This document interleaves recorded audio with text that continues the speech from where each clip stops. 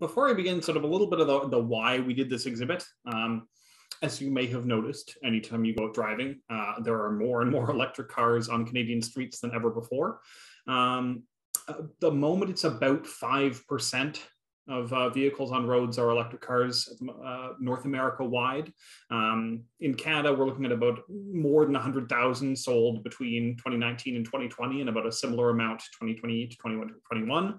We don't have the 2022 sales figures just yet. So now seemed like a great time to talk about the surprisingly deep roots of the electric car in this country.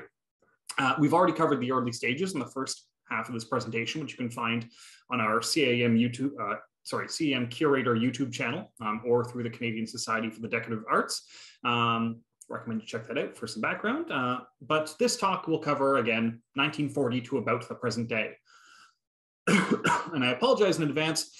This section leans very heavily on the in Canada and beyond part of this electric car story, because when you're talking about electric cars since the Second World War, you really can't not tell an international story. But let's begin by sort of rewinding and taking a look at the state of the industry circa 1939-ish. So just before the Second World War, the electric passenger vehicle market had functionally ceased to exist worldwide. Electric passenger cars just really hadn't kept up with the rise of gasoline engines and gasoline vehicles, their drops in price, better availability, cheaper fuel. And while the industry wasn't gone, it had really switched tacks towards the commercial and industrial sectors. Electric delivery trucks were very common in Europe. That's a Skoda-built electric truck being used to transport beer in Pilsen in Czechoslovakia there. Transport vehicles like lumber trucks in North America at the top right there, and electric forklifts at the bottom right were quite common.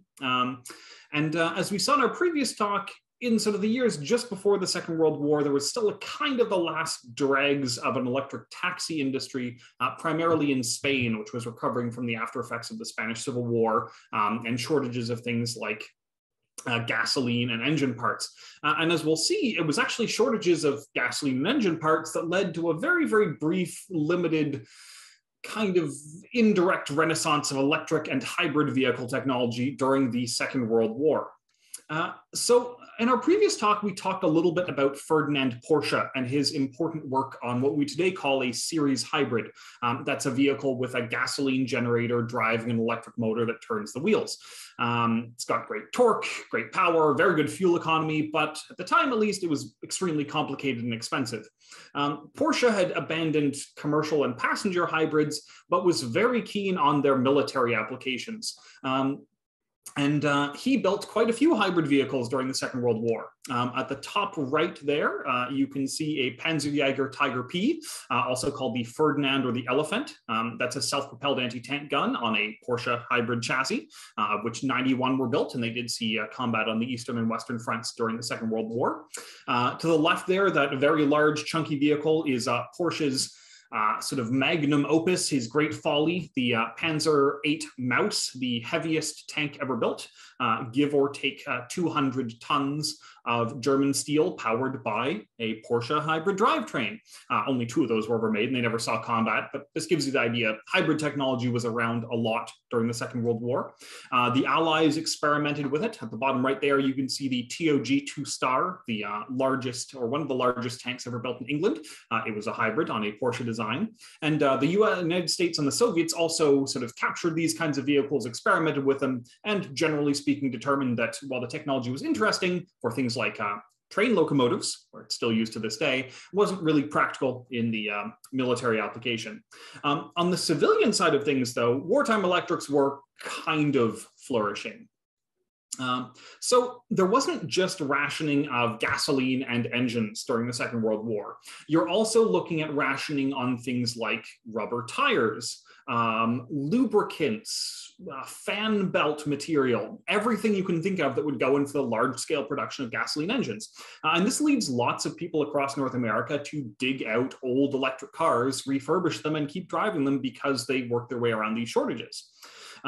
in some places, demand for transport of any kind is so great as to spur the entirely new production of entirely new vehicles. The interesting looking car on the left there is a Renault VLV, a Peugeot VLV rather. This was a sort of 3.5 wheeler. It's technically a 4-wheeler, but the back 2 wheels are right next to each other. Car built by Peugeot during the war. They made about 500 of them. They were electric powered, and they were basically to take up production slack in the company's factories and make them some money in parts of France where they weren't permitted to keep working on war material. The Breguet Aircraft Company of France also made their own little electric car. And in Japan, post-war, the Japanese government actually subsidized the new production of electric cars. Again, engine shortage, gasoline shortages, they needed something to get the economy rolling again. So the boxy little truck you see on the right there is a Tokyo Electric Automobile Company Tama, an award-winning light taxi cab truck combo powered by lead-acid batteries, produced by a company that would actually go on to become, well, what is now Nissan. That being said, though, for all that these electrics enjoyed a brief vogue of popularity, the moment gasoline rationing went away and the wartime post-war economic boom started up, suddenly electrics are not a particularly viable proposition anymore, and they go dormant again. And we're going to see this a lot in this presentation is sort of brief flowerings of electric activity, and then they go dormant, and they flower and they go dormant over and over again over the course of the second half of the 20th century. So in the sort of 50s and 60s, there are a few attempts to revive electric technology, mainly, or at least initially, due to new actually breakthroughs in battery tech developed during the war and immediately afterwards. And also spurred by sort of growing environmentalism and the increasing popularity of compact cars on North American streets. One of the biggest early ones is the Henny Motor Company. They were a Coachworks, a car bodybuilder affiliated with Packard, which had been famous for many years as the car of United States presidents. Unfortunately, by the 50s, Packard was doing quite poorly. They would go bankrupt a few years later. So Henny was basically looking to diversify their portfolio through a bunch of mergers. They bought Eureka Williams, the vacuum cleaner company, famous for Eureka vacuums, and eventually came under the control of National Union Electric Company. So in '59, Henny bought the rights to the body and chassis of the very popular Renault Dauphine, which looks like this vehicle you can see on the screen here. This is a very popular French-made compact city car. And Henny collaborated with Renault and with Caltech and with Eureka to basically design a power system that would fit inside the Dauphine and could theoretically be used to make an inexpensive compact electric city car. The vehicle they came up with had a range of about 64 kilometers, had a maximum speed of 64 kilometers per hour. They later pumped this up to about 96 kilometers per hour with a range of just shy of 100 kilometers. Unfortunately, though, Henny was primarily a bodyworks. They were not a car distributor, and they didn't really have dealerships or a good distribution network set up to sell these things. They only made about 100 kilowatts, only sold around 47 of them for a price of about $3,600 US. It was quite expensive for a compact car, and they really didn't go anywhere commercially. Not long after Henny was sort of on their way out in California, the Nickel Silver Battery Company of Santa Clara developed quite an unusual concept for an electric car, and one that, at least on paper, was extremely promising commercially. So they were looking at the Alken, which was an extremely popular home conversion for a Volkswagen Beetle.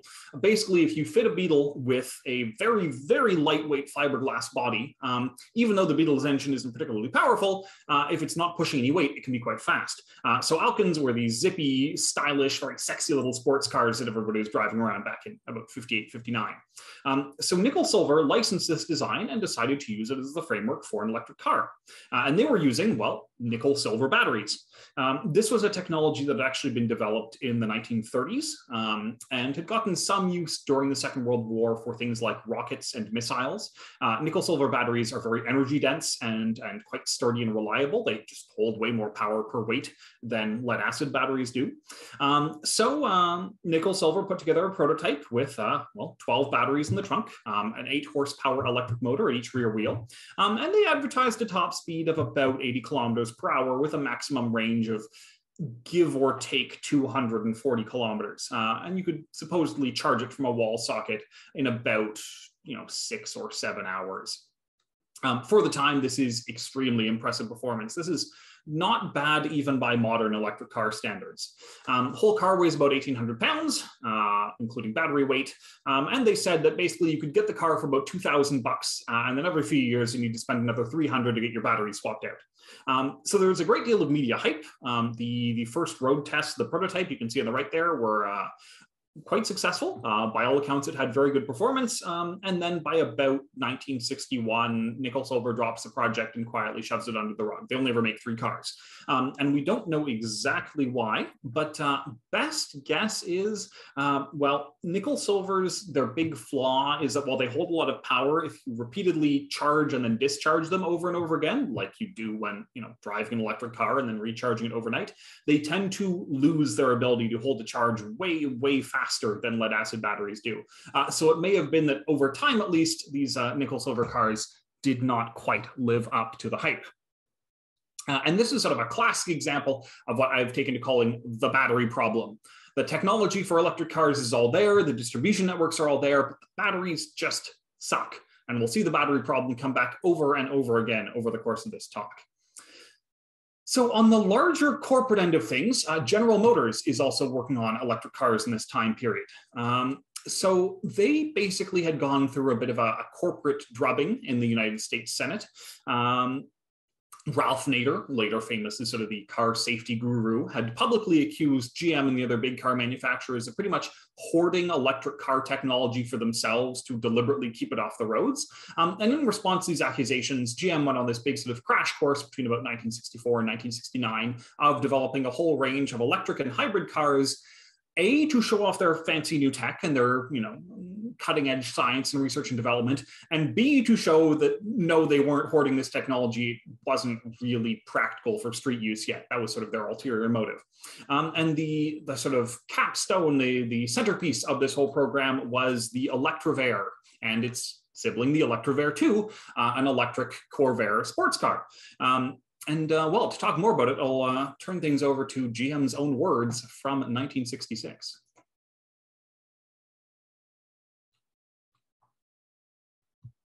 When you first see it, Electrovair looks like any other car.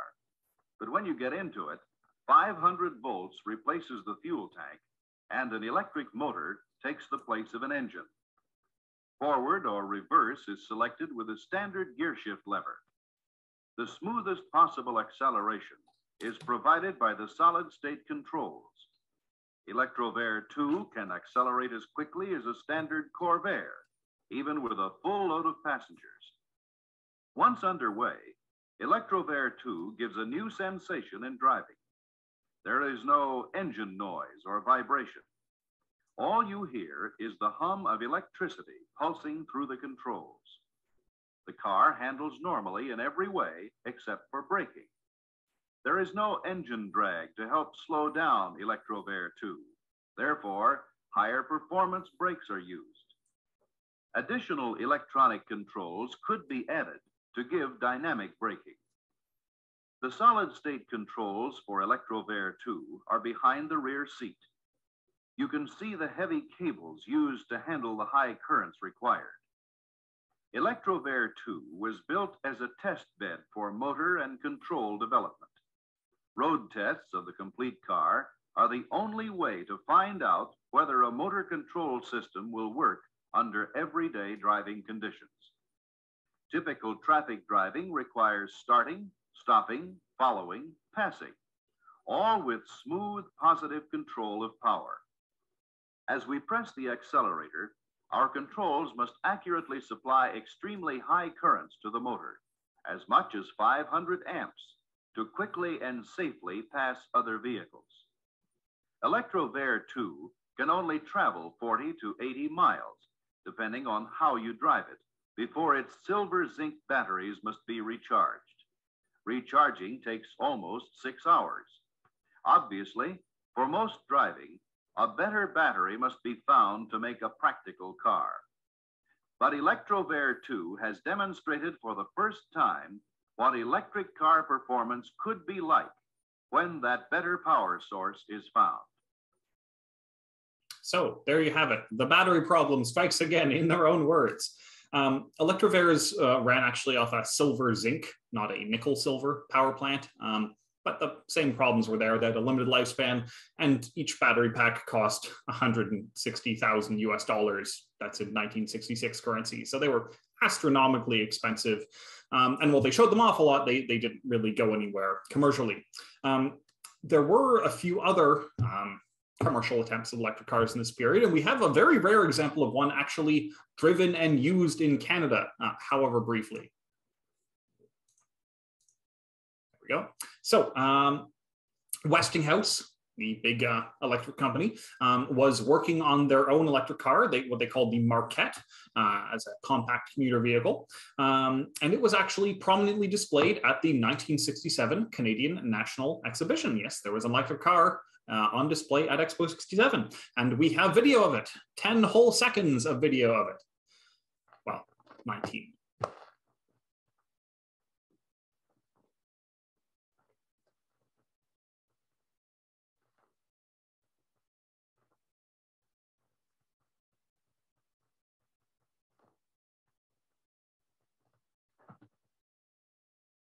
So Westinghouse themselves admitted that the Marquette was, quote, transitional in design until they could figure out something better. But it was hoping to eventually solve the, quote, auto-caused air pollution problem, which it didn't do because it was basically an electric golf cart with a fancy shell in it. It was actually slower and shorter range than electric cars in the 1910s, which is kind of embarrassing. And Westinghouse made and sold less than 500 of them, and again, quietly shelved the project. It just wasn't worth it. So for the rest of the late 60s and early 70s, the electric car slumbers until there are some fairly major geopolitical shifts that lead to them becoming popular once more. The big thing is, of course, the energy crises. From the economic fallout of the Arab-Israeli War in 1973. To make a very long and very complex geopolitical story short, basically in retaliation for United States military support of Israel, several Middle Eastern nations, chief among them Saudi Arabia, heavily cut both their oil production and their exports of oil to North America. The end result in North America is skyrocketing oil prices and gasoline shortages, especially in the United States. All of this happens as North America, again, mostly the US, but Canada too, are going through this growing idea of energy independence. That, you know, electric cars and electric technology might help us become less dependent on sources of foreign oil. You've got to remember, North American oil industry had just gone through peak oil. It was importing more oil than it was exporting for the first time in its history. And gas prices were going up and up and up and up, and then these shortages hit. So things like, well, long lines at gas stations, rationing, gas only available every second day, and the classic gas station showing signs saying no gas. That's at a station in Oregon there, you can see, became very, very common. The energy crisis concerns were actually redoubled in 1979 with the Iranian oil crisis, when Iran shut down their oil production. Worldwide, it wasn't really more than a drop in the bucket in terms of international oil production, but it really put the scare on and got a lot of people, A, panic buying gas, and B, very, very interested in suddenly owning electric cars, which, you know, is a feeling that's quite understandable when you look at gas prices nowadays. So electric cars started to make more of a showing at big public events. That picture on the right is from the 1975 Canadian National Exhibition.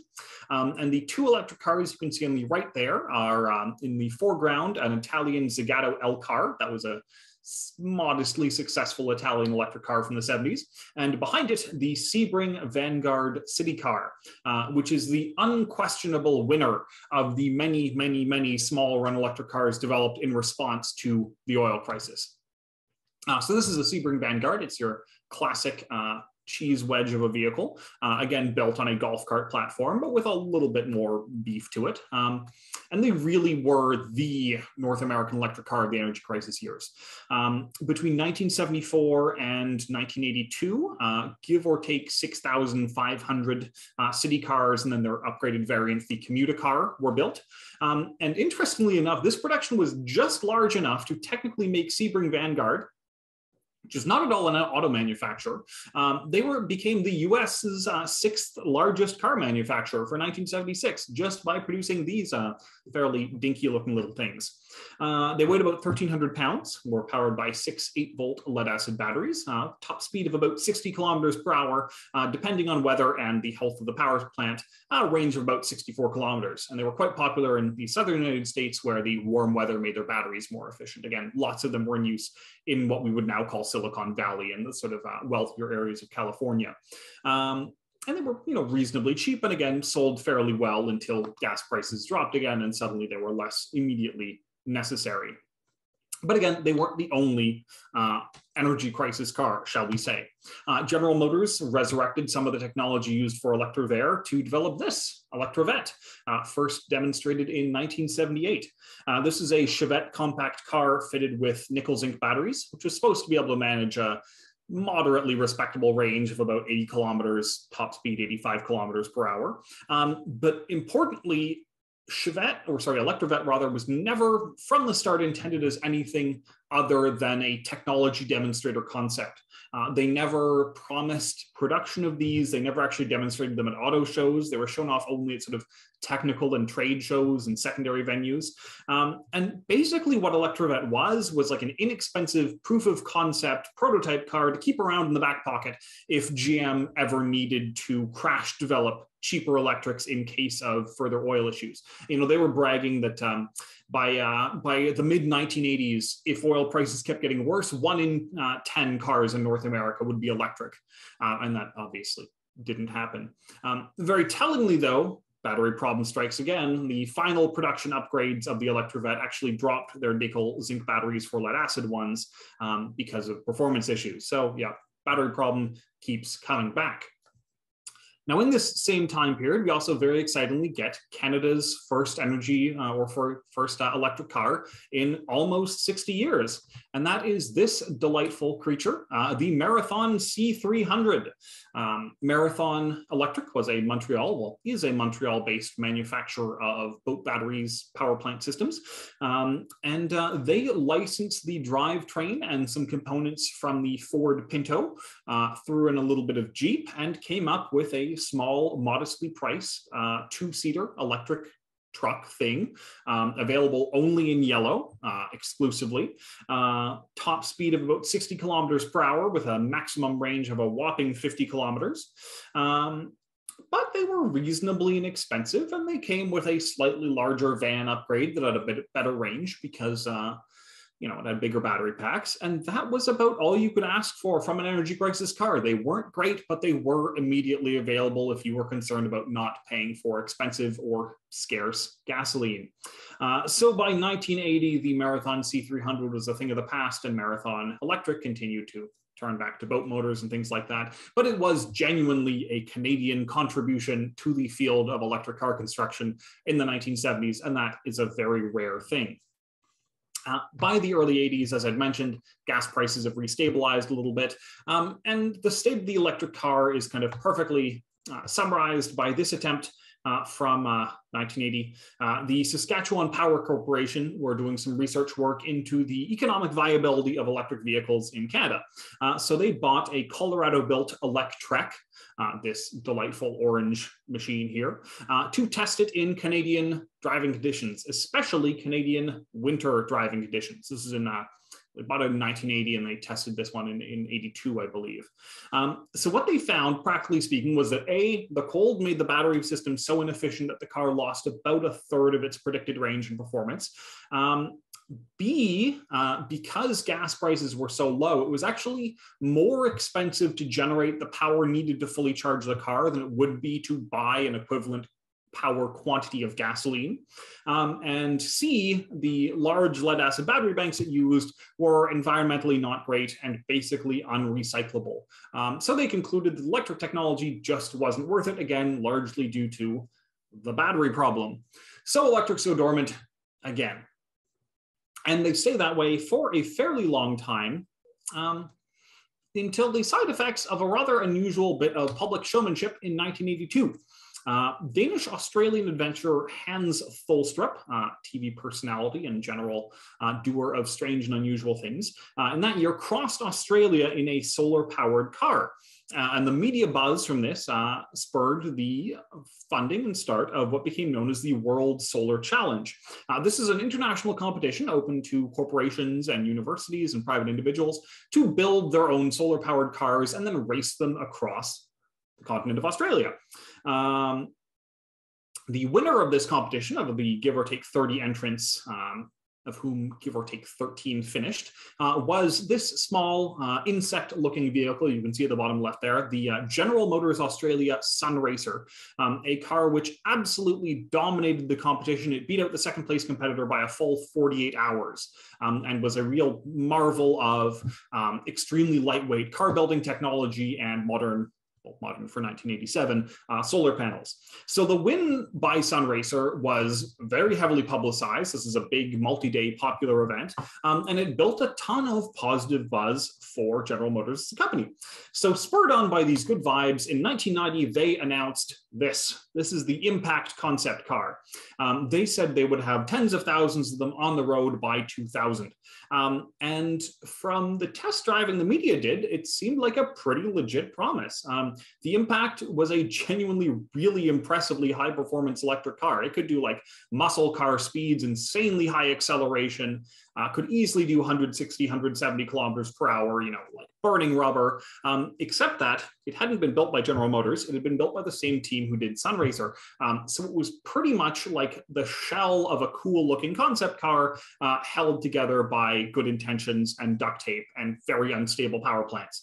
So it was a powerful electric car, but it was nothing like a ready to sell, ready to drive to and from work electric car. And it took GM 9 years and almost $2 billion invested in it to make it such.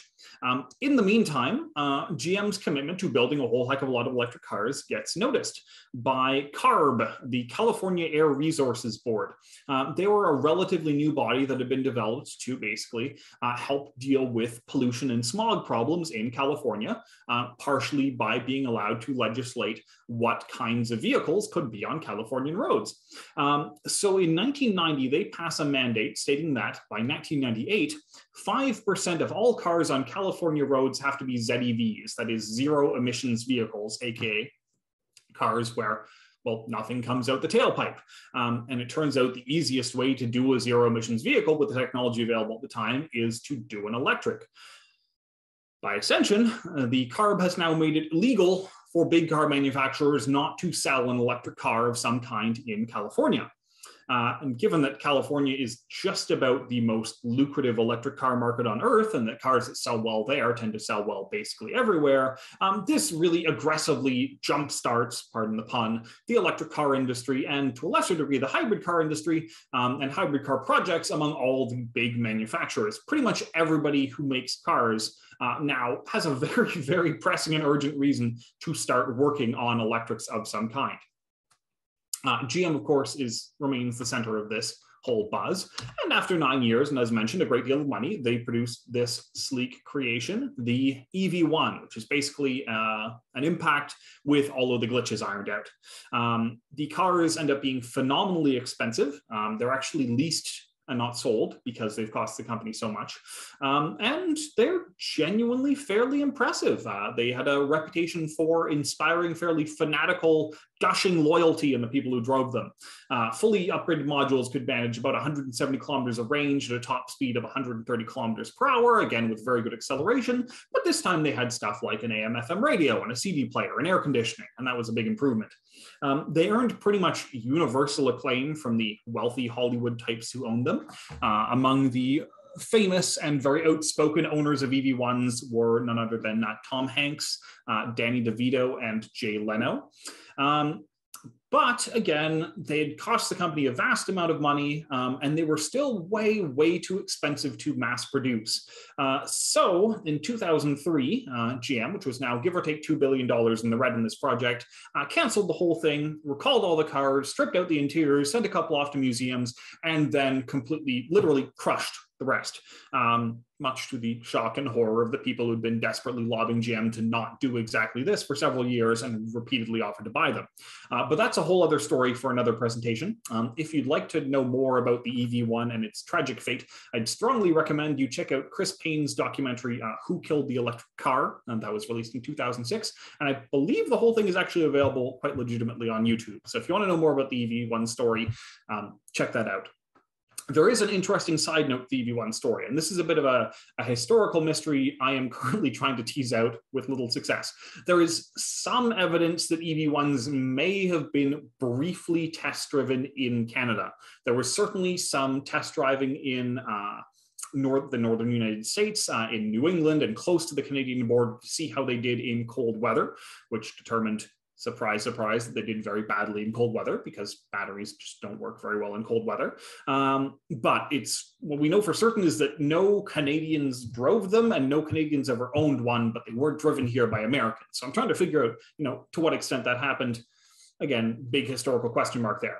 But for all that the EV1 is a big, spectacular public boondoggle, it is not the only electric car mandate vehicle out there. There's quite a few competitors, as I mentioned.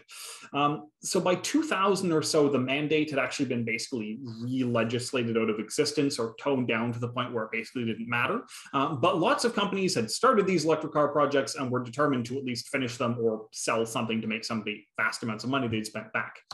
And a lot of GM's competitors actually did a fair bit better. Chrysler and Toyota focused quite small on their electric vehicle projects. Chrysler put out the TE van, an electric minivan, and they sold it, give or take, I think 300 of those. Toyota made the first electric SUV, their electric vehicle conversion of the RAV4. You can see the one there on the bottom right. But again, very, very small production runs. But the big winners from the mandate were hybrid cars. Because one of the things that had sort of weakened the force of this mandate was clauses saying basically, if you could make cars that polluted less, they counted for a certain percentage of that mandatory zero emissions production. So lots of companies pivoted from making electrics to making hybrids when the restrictions were loosened. Toyota devoted its efforts to what became known as the Prius hybrid, first sold in Japan in 1997. There's one at an auto show in 97 there at the top right, and in North America in 2000. And Honda tried to beat them to the punch with their Insight hybrid, which actually managed to beat the Prius to the North American market by a few months. And when I talk about these hybrid cars, this is literally a different breed of hybrid than the Ferdinand and Porsche ones we talked about earlier. You'll remember Porsche's hybrids are series hybrids. They've got a gasoline generator driving an electric motor. These are parallel hybrids where you've got an electric motor, a generator, and a gasoline engine, which can all be run in different combinations. For instance, for driving slowly, you might just have the electric motor going, and then you pulse on the gas engine for a little burst of speed, or you have all three of them running at once to charge the batteries and get full power on the highway.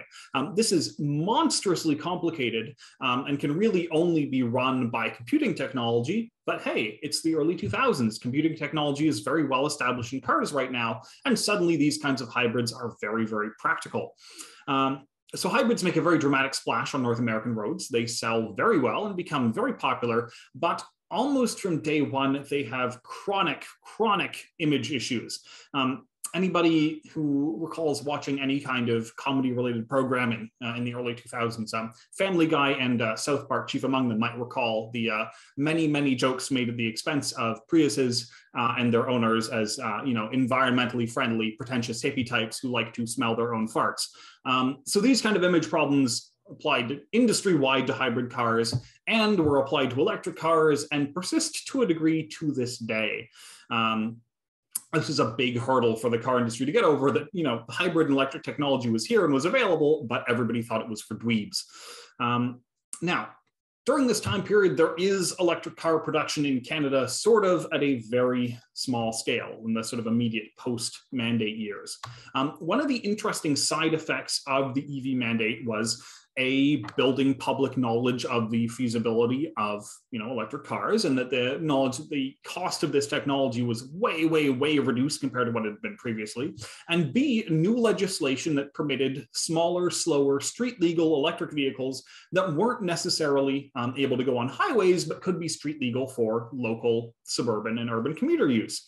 So in 1995, Can EV of Parksville, British Columbia is founded, and their mighty truck, which you can see there on the left, is, as far as I know, currently the Canadian electric vehicle that's been in the longest serial production.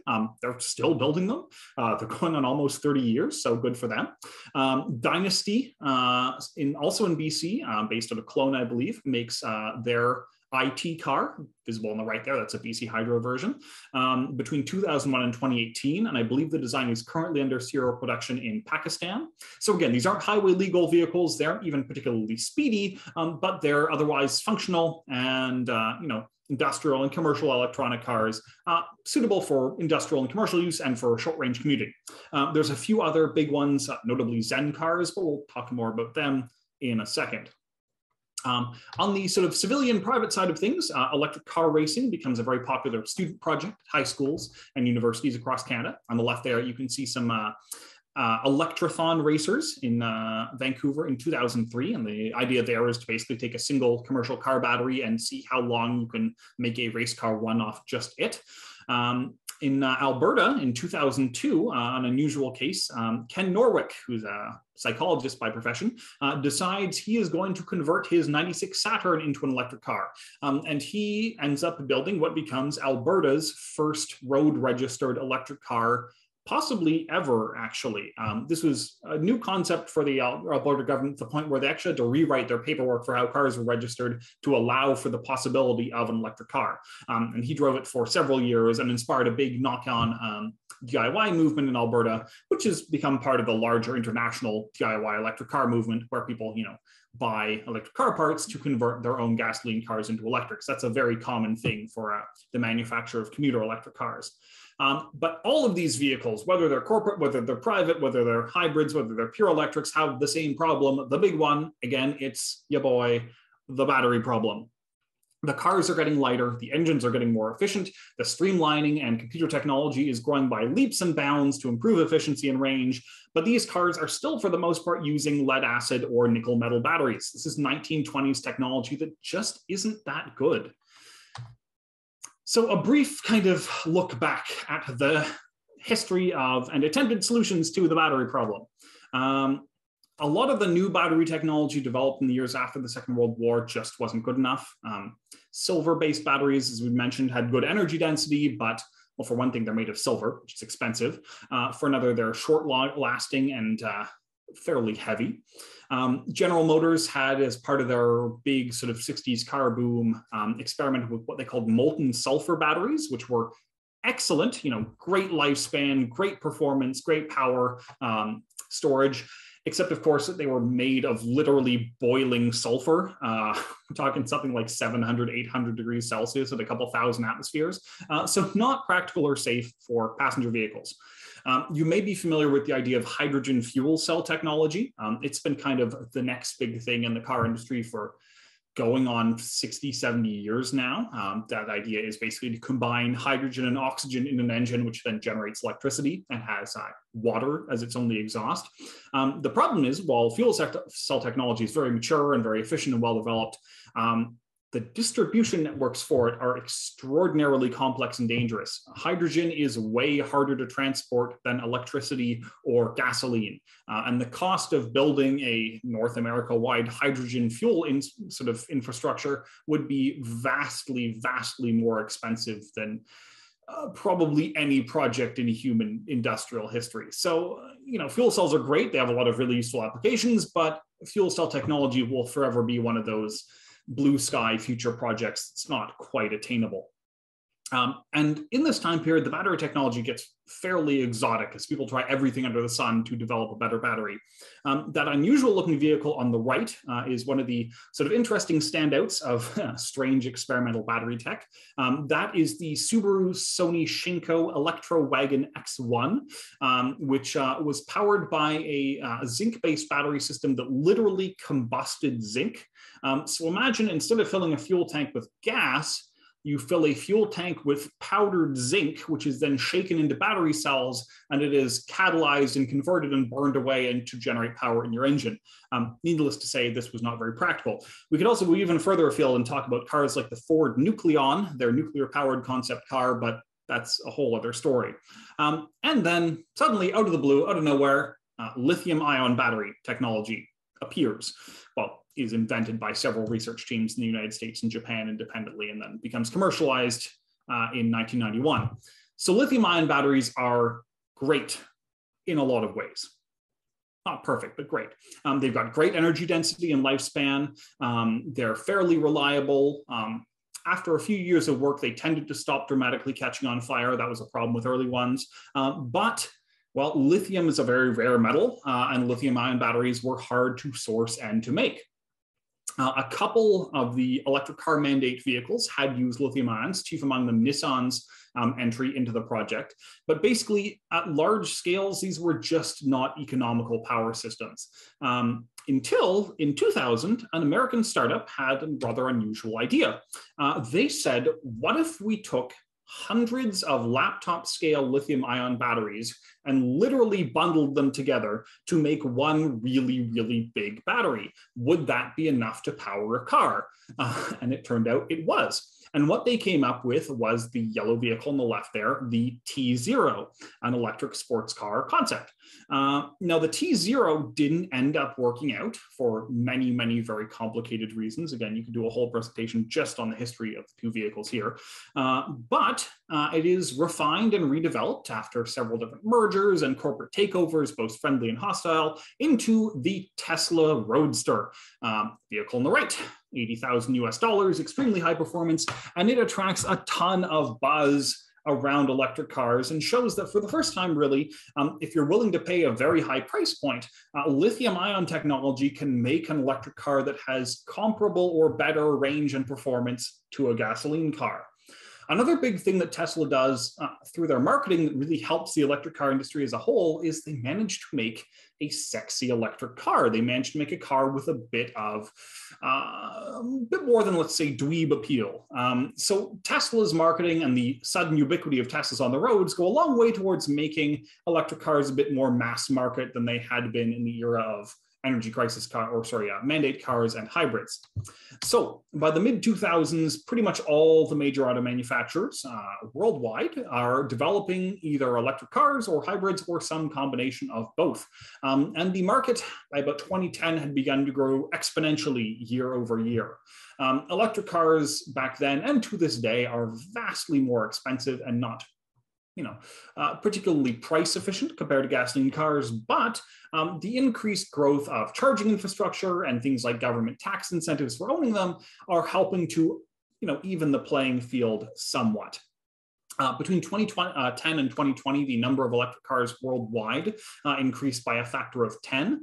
And as far as any statistician can tell, that growth rate is increasing dramatically, especially in Europe. Again, at the moment we're sitting at about 5% of cars on North American roads are electrics, and I believe the percentage in Europe is closer to 8 or 9, but that stat may be a little bit out of date. In Canada, we see a heck of a lot more electric cars on the roads and a lot more electric public transit. Lots of major cities begin to experiment with and test electric and hybrid buses. At the moment, Toronto, Vancouver, and Ottawa have all committed to having all electric transit systems by 2030, so there's going to be a lot more of them out there. E-bikes and very small electrics continue to be popular. Between 2006 and 2010, you get more and more limited range, short or low speed electrics like the Zen car built in Saint-Jérôme, Quebec there. You'll hear more about Zen cars from the Automotive Museum very soon. Stay tuned. This is just a brief teaser. And lots of Canadian companies, be they small startups or big manufacturers, shift towards the supply of electric components and parts. So are there electric cars made in Canada right now? Not yet, no. There are a couple hybrids.